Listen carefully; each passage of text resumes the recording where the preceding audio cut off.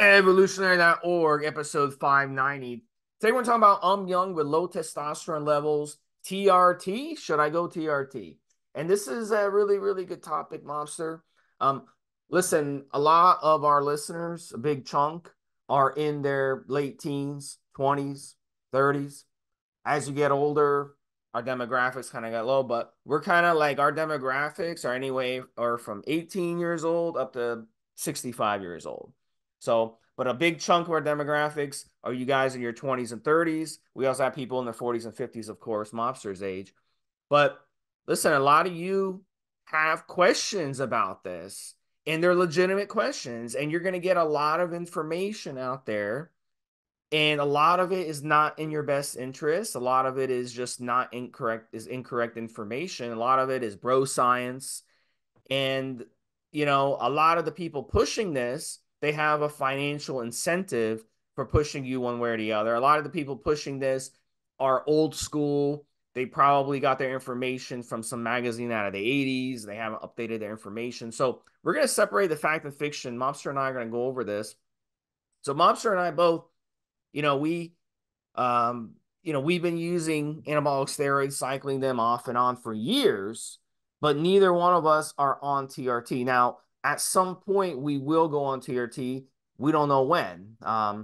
I don't Yeah. have a plan. When it's time, it's time. So, Me neither. Me neither, Steve. yeah. So really, the first point I want to make before I bring you in, Lobster, for your points, and we make points before these podcasts, so we're gonna try to get to all these points. But my first point is, look, you want to keep TRT away until it's absolutely necessary.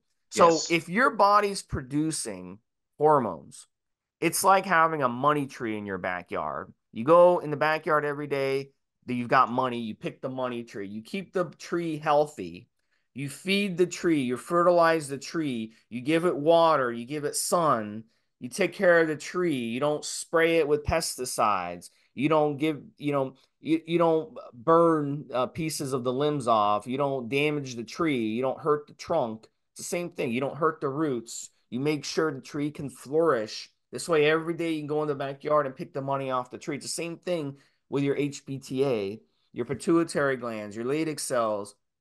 These are functioning just like that tree, and you want to keep it flourishing. So if you want to keep it flourishing long term, what do we know? We know that chemicals, we know eating organic is good. Keep away the chemicals, stay away from the pesticides and the herbicides and the Clorox and all these toxic chemicals. Literally, we know from studies, Mobster, literally swimming in a pool every day, a chlorinated pool, will lower your testosterone levels. Isn't that crazy?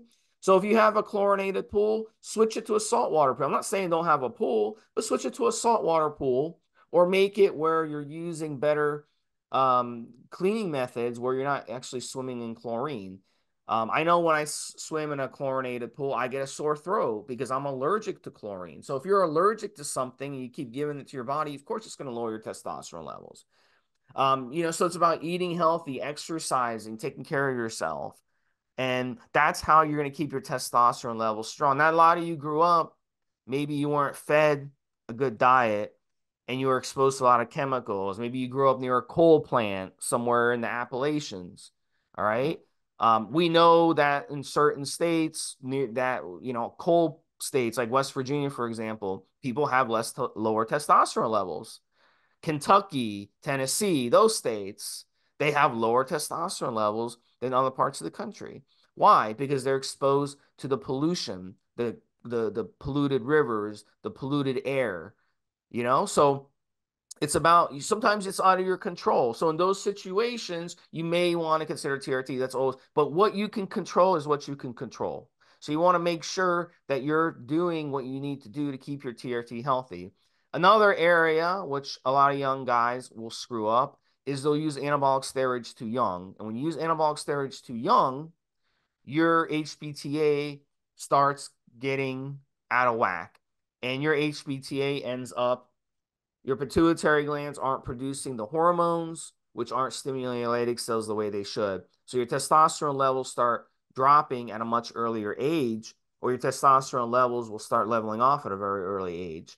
So when you use anabolic steroids when you're young, you kind of turn that spigot off, and your body forgets how to produce its own testosterone. So we know guys who use steroids in their late teens, once they get into their mid 20s, usually their HPTA has some sort of damage.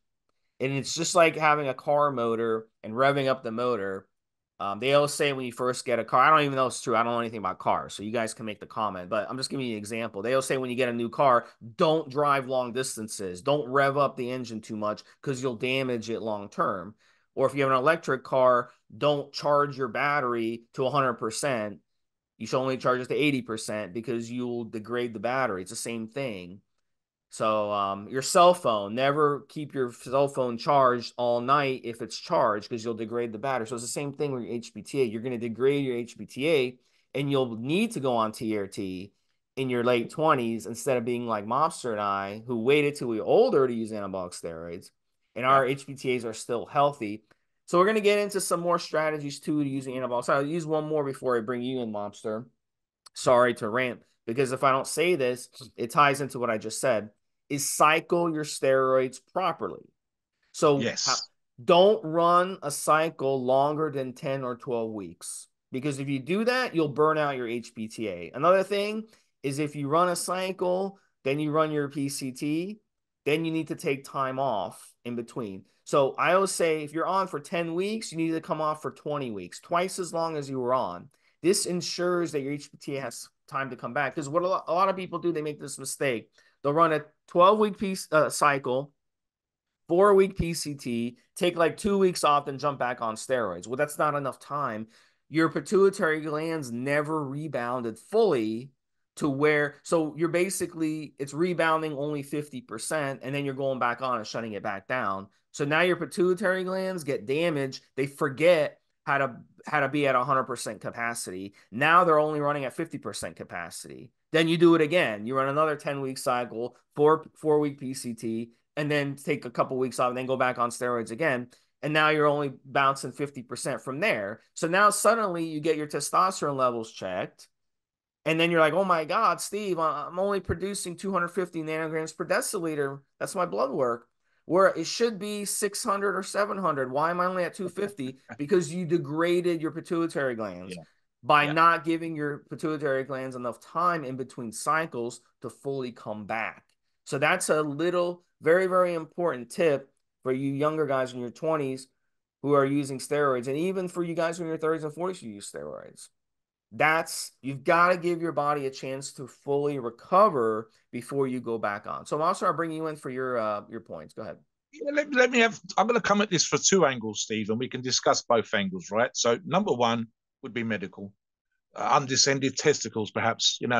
Someone kicked you in the balls when you were playing football when you were 7 and they've never sort of fully recovered or whatever else, right? So there might be a medical reason.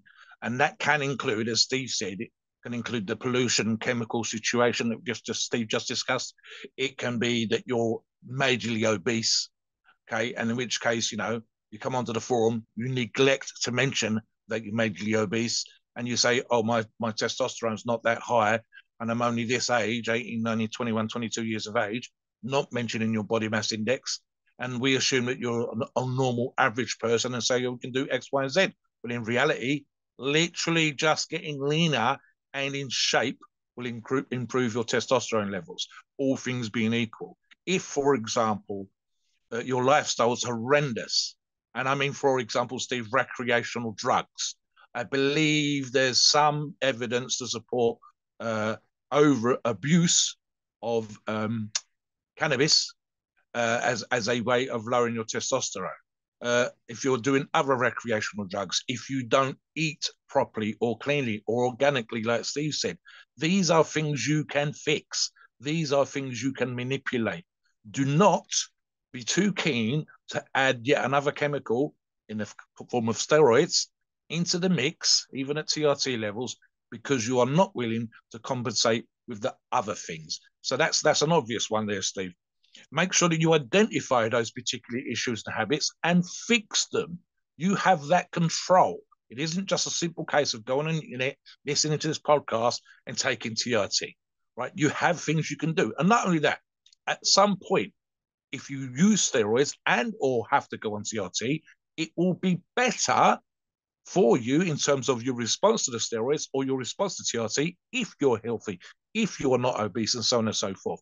So you will feel better. Your levels will be higher again just from fixing those other issues.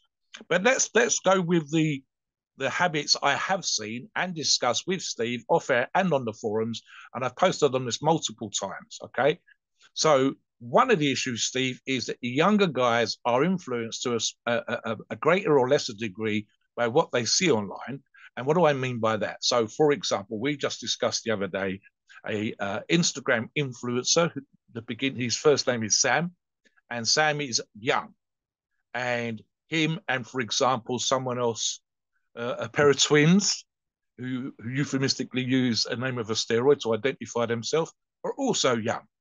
Now, two or three individuals out of the 5, 6, 7, 8 billion people on the planet is not that big of a deal. The issue is the influence that they have on younger people. So if you're 18, 19, 20, 21, 22, or even up to 25 years of age, and you follow these individuals and others like them on Instagram, on other forms of social media, there might be an argument to be made that you're being influenced by people that are too young. One or two people are making a choice is no big deal. It's the thousands of people following them making the same choice that becomes a problem. So, for example, we have a kind of undefined reason for having the number 25 in our minds. And it's literally down to, really, Steve, mental maturity and as much as possible, physical maturity. We know that people vary in that particular place. But again, if you're 18 or 19 years of age with a perfectly working testosterone in your body, your hepta's working fine, and you're influenced by someone on social media to go on steroids, and worse, Steve, to then blast and cruise, or as Steve said, do normal cycles but have barely enough time off in between to recover, you don't understand, or you don't care to understand, that you are damaging your ability to recover, and at some point it's going to make a huge difference. So, for example, Steve, and I'll tell this story very quickly because we've seen this multiple times. I've been doing stuff like this with Steve on the podcast, but specifically looking and passing comments on very similar situations for probably 20 years. I'm thinking back in the days when muscletalk.co.uk was around and available as a forum. It was the biggest one in the UK at the time, Steve. And we had examples then. Guys that were doing drugs, I'm thinking specifically of cocaine, but also one or two individuals that had decided quite specifically at the wrong age that they were going to stay on steroids forever. And how many times, Steve, did we see the I'm very determined, I'm going to use steroids, you guys can't stop me, X, Y, and Z. And then literally 5, 6, 7 years later, the same people would come back and realize they'd made a mistake. They ignored the advice that they were given. And the number one issue was fertility. They literally, I've said this before, Steve, they couldn't have a child in the normal way. They ended up having to do IVF, in vitro fertility treatment, which is uncomfortable for the lady and very emotionally disturbing for both parties, male and females. So the decision making process changes, and the younger guys couldn't get their head around that. So you've got that particular one, Steve. I'm thinking also, if there was a chemical, biological, whatever reason, is it becoming more and more of an issue with younger people in and of itself, or is it literally because we are PED focused and we see that kind of stuff on the forum that the guys that are PED focused and stuff are coming to us for that kind of information? So back to you for a second. When it comes to, testosterone replacement therapy, TRT, look, at the end of the day, this is what I recommend. Everybody should be getting blood work done. So get your blood work done, see where you're at. But here's a problem I'm seeing, Mobster, with a lot of young guys. We see you guys on the forum like this. And what happens is you run your blood work at a really young age and you start panicking. Like, oh my God, my bloods are only 500. They're only 600. They should be, close to 1,000, yada, yada, yada. So everybody has different genetics. Everybody has a different childhood. Okay. It doesn't mean just because your blood work might be 400 or 500 that that's not a good number, because not everybody is born to have testosterone levels that are, at 1,000. Okay. So another thing too, your body develops differently. And some people, you're not going to peak your testosterone levels till well into your 20s. Other people will peak testosterone levels in their late teens. It just depends. And your testosterone levels are constantly changing, especially when you're in your teens and early 20s. They're going up, they're going down throughout the day. You can get blood work done at 5 a.m., 6 a.m., and it's going to be a different number than they are at 10 or 11 a.m.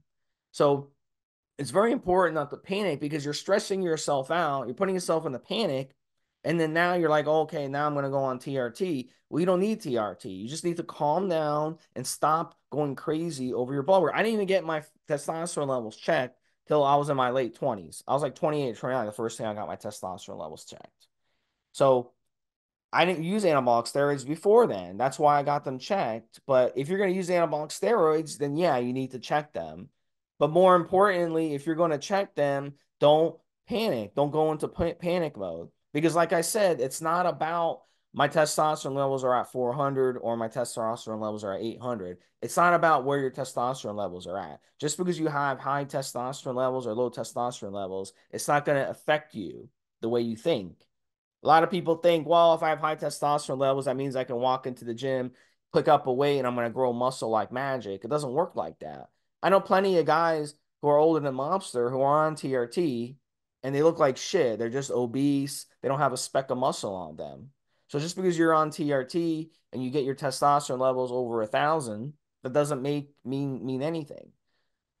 I take the guy with 400 testosterone levels who works out, eats good, and is smart and gets sleep over a guy who's on TRT who has 1,000 levels, who doesn't do anything but sit on their ass and eat potato chips all day. You see? So it's not about your testosterone levels. It's a part of it, but it's not 100%. So don't stress out over it. That's a mistake we see. And then guys come on the forum and they're in a panic. Like, oh, I need to go on TRT. I'm only 21 years old. Well, my TRT, my testosterone levels are only at 500. I'm like, no, that's not a reason to go on TRT, man. You're fine. Just chill, relax. You're stressing yourself out. That's why your levels are at 500. If you just calm down, your levels would go up a little bit from there, and you'd be perfectly fine. So that's a mistake that a lot of people make it as well. Go ahead, Monster. Yeah, I mean, here you go, Steve. I've actually used this analogy myself, exactly what you just said, right? So it's not that easy to get blood tests in the UK. My doctor wouldn't do it if I asked them for no particular reason. Can I have it done to see what my testosterone levels are? No, it costs the NHS money. So I'd have to have it done privately. So there are some pinprick tests, etc. So I've never had it done. I should have it done and would highly recommend you get it done to listeners before, during, and after a cycle, just to see where you are and to see how the cycle's working and so on and so forth. That's the best possible protocol. However, I assume, Steve, that I do not have high, i.e., 1,000 nanograms, like Steve said, TRC levels. I'm not particularly hairy. I don't sprout facial hair. I don't have to shave twice a day. I don't exhibit some of the other signs of high natural testosterone levels. So you go, okay, what about affinity? And that's something I've used before. As Steve said, if I take, let's say that my levels are average, right in the middle, 600, Steve. Um, what is it about me? And for that matter, Steve himself, bearing in mind neither of us are on TRT, that's allowed us to hit a certain particular level. For example, we're both very, very close, in excess of 400 pounds on the bench press, which is quite rare in gyms, to say the least. Steve maintains a level of muscular physique year round. I'm a big motherfucker who just does crazy shit in the gym, and yet I'm not on TRT. I don't blast and cruise. So when I do a cycle, I come off and do a PCT and stay for as long as I can, and so on and so forth. So one is affinity, which means that the levels that we do have, our body works quite well with, and it works quite well with because our nutrition is more or less on point. Steve's way more organic minded than I am. Steve fasts, which is a great way to boost your growth hormone levels, but equally could lower temporarily your testosterone levels, and so on and so forth. So there's multiple factors involved, and yet at the same time, we are older than the typical demographic for our listeners. We're not young with low TRT levels. Why is that? Well, part of that's because we've been hitting the gym more or less consistently, Steve. I think I speak for both of us in this particular regards. Myself, it's for 43 years as we record this podcast. Steve's going to be 20 plus years training, 100%. So there's an argument to be made in terms of the simple fact that we've been consistently going to the gym and been consistently reasonably good with our nutrition for a long time. That we kind of have a handle on how we train, how we eat, how we rest, and so on and so forth. I think both Steve and I are quite good at getting sufficient rest to recover from the gym. I'm self-aware enough to see when I've got things that need to be sorted out in terms of flexibility, stiffness, soreness, and recovery, and so on and so forth. And that comes from making those mistakes when I was younger. And of course, we put out good information to support these things for you on the other podcasts we do. So at the end of the day, we haven't had to blast and cruise. We haven't so far, touch wood, and I'm 59 as we record this podcast, to go on TRT. And yet we maintain. My best bench press was a few weeks ago. So my lifetime PB was literally, I'm going to say, 5 or 6 weeks ago, Steve, maybe a little bit more. And at the age of 59 years of age, and not on TRT. I was on a cycle at that particular point, but not on TRT. So there's that. There's also, and I think it's something else that can be kind of an issue, and I go back to the social media thing, but it was also an issue before social media blew up like it has done, and that is the now mindset. I am no different from the younger listener in that when I was, as I am, old enough to read the bodybuilding magazines back in the day with Arnold, and then later on people like Jay Cutler, Phil Heath, etc. on the covers, I would have wanted to look like those physiques. I would have wanted the strength of this person. I would have wanted the bicep of that person, and so on and so forth. But I never had the now mindset beyond, and I've used this analogy on other podcasts, the fairy godmother waving her magic wand. If that was possible, maybe. But otherwise, I never had the, I need to have 20-inch biceps right now. I need to have a 60-inch chest right now. I think there's a problem, Steve, and it's social media and media in general, of the now generation. It's the reason why, for example, a lot of people get into debt buying the car or the house or having other things that they can barely afford, if at all. And then they buy them anyway because they want them right now. And you can't do that with your body. You can't. As Steve said, it's literally the only one you've got. And you cannot you can't force it chemically to take you from 145 pounds to 300 pounds now, today, tomorrow, the end of the week, Steve. It can't be done. And there's a thing there that maybe that quote unquote now generation, I want it yesterday, I want it as soon as possible, that might be getting people thinking they need to go on TRT. So there's a bunch of stuff in there. And here's the thing, guys, genuine, proper, actual doctor prescribed TRT is not really best suited for putting on pounds of muscle. The 150 milligrams a week that you might get prescribed, I think we seem to be between 80 and 200, the average is around 100, 120, is just to keep you as you're supposed to be right now, as a normal average Joe with normal average testosterone levels. It's not going to turn you into the next freak that's going to get the Olympia stage. The problem, becomes worse, Steve, when what we might call self-prescribed TRT, your gym TRT, or worse, sports TRT, tends to be the highest possible prescribed level, i.e. 300 milligrams, and typically in the case of sports TRT, 400 milligrams.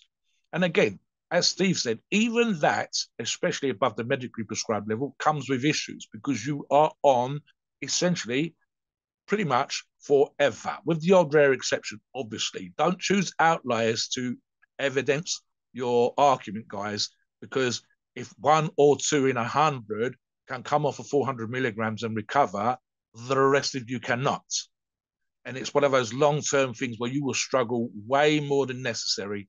And that's without getting into how you'll feel coming off of TRT.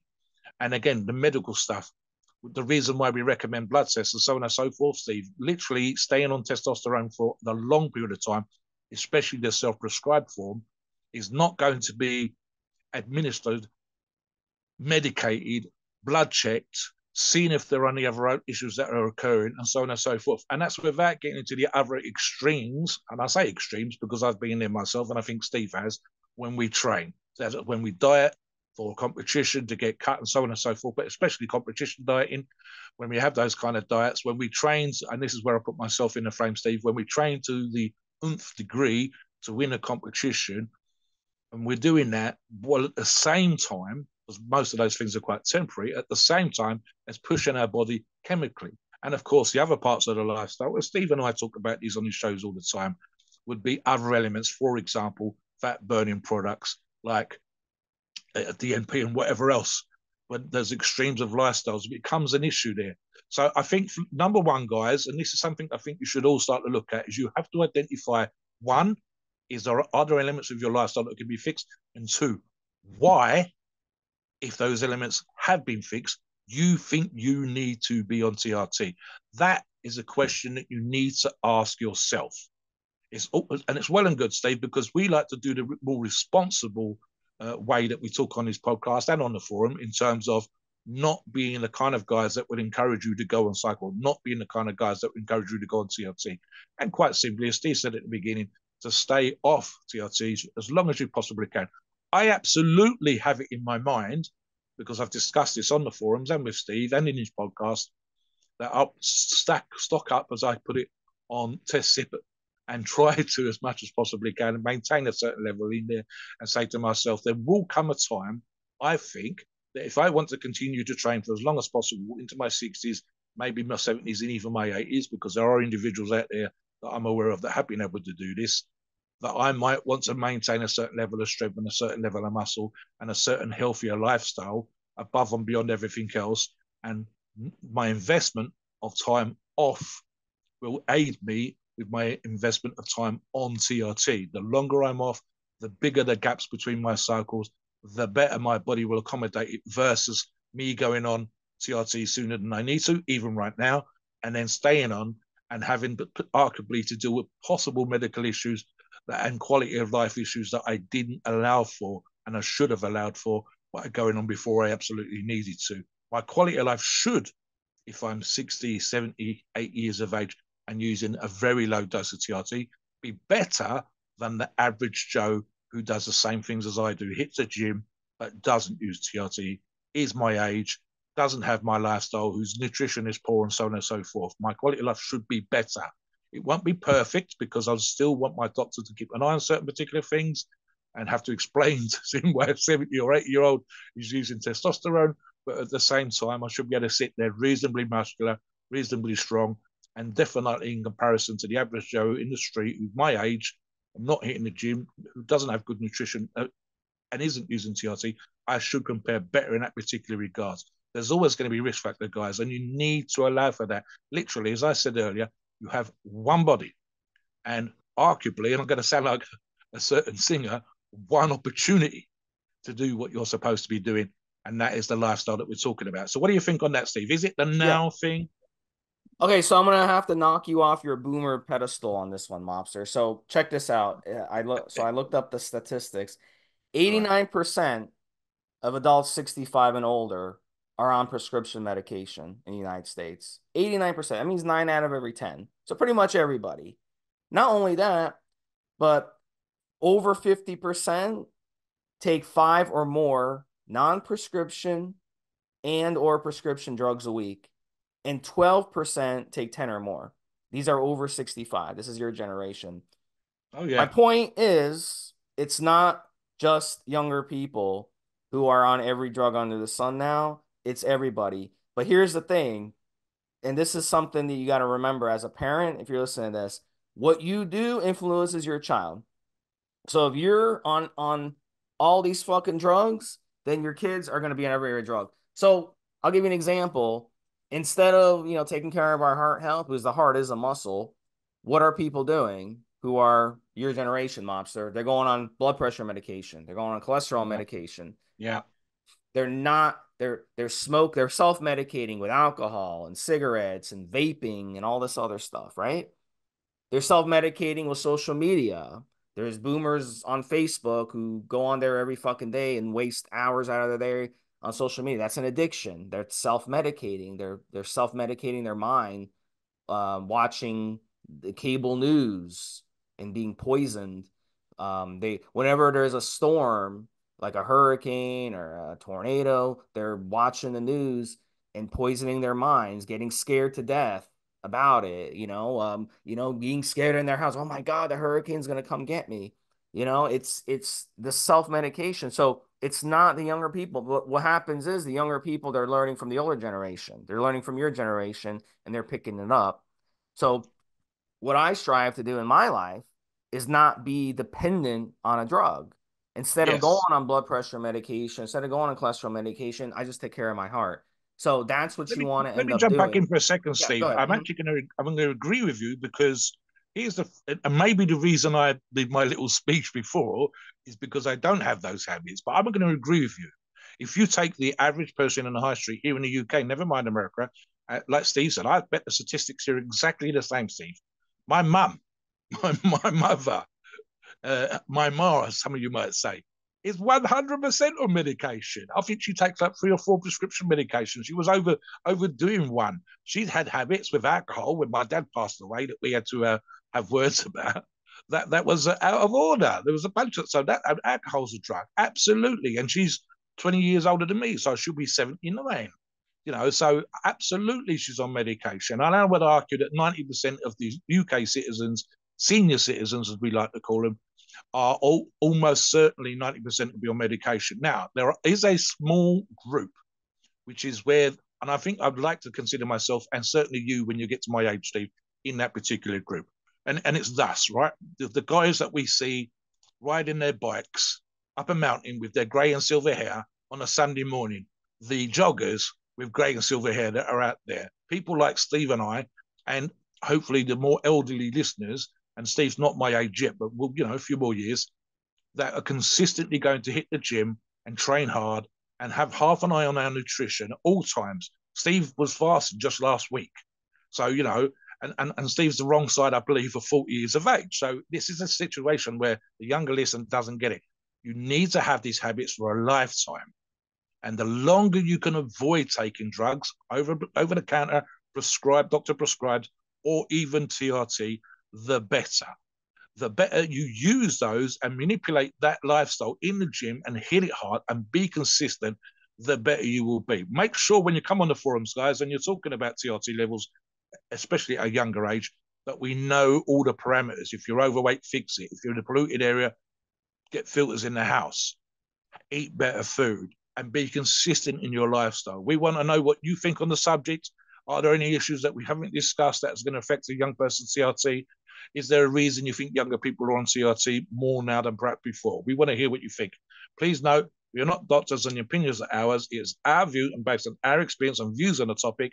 Our podcasts are for informational purposes and entertainment only. The freedom of speech and the First Amendment applies.